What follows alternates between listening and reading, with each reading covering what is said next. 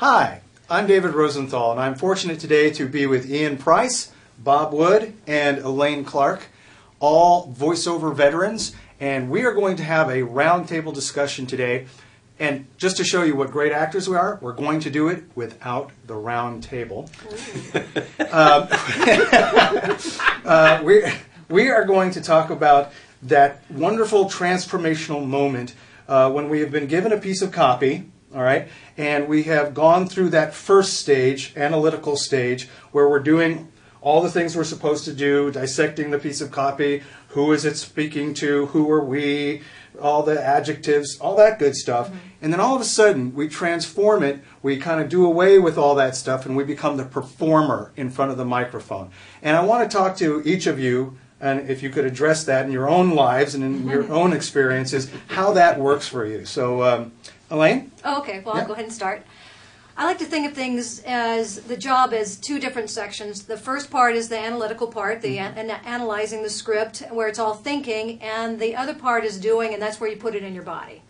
And so what we like to do is mesh the two and keep on thinking while we're performing. But if we just gesture, we move, and we act naturally, then it all comes out. But trusting that our body's going to do it, our brain's going to do it, our mouth is going to do it, is a really scary thing for a performer.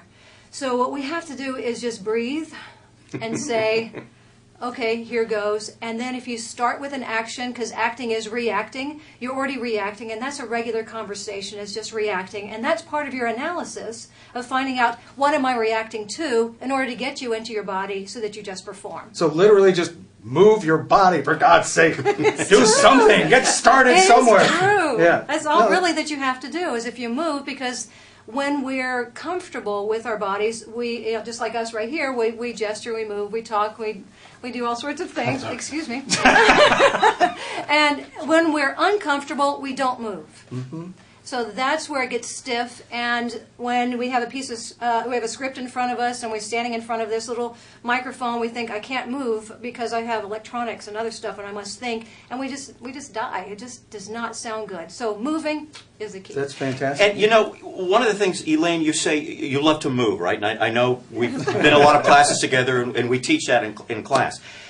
I tend to take the movement and I put that more in my head as I want to visualize where I am. Mm-hmm. And my movements come from that visualization. So I'm not, it's almost like an out-of-body experience to me. Once I've analyzed the script, I know where I'm going, the super objective, all that good stuff, then I almost transform myself mentally. I put myself in a situation, in a room, in a place, with someone, to whom I'm speaking, and the words just start flowing out of my mouth. I don't think about my body because it just does what it's right now. It's like I'm Italian. Whatever can I say? That's true. But I'm not thinking right now about what my hands are doing. They just do it. Absolutely. Right, yeah, no, that's true. And it is that transformation that I like to become a Power Ranger.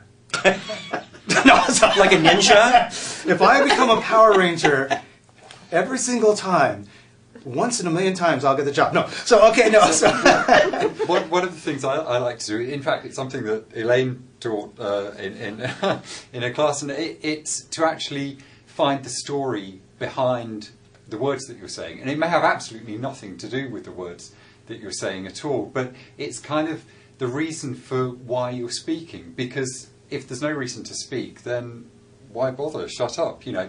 And also, it's almost as if you get to the point where you're almost channeling the words. And I find that if I find I'm reading the words and thinking about them, then it's all gone horribly wrong, you know, because you shouldn't be in that position. You know, it should just be flowing out of you naturally, as if you were having a conversation with somebody. Sure, and you just, without saying the word, you mentioned the moment before.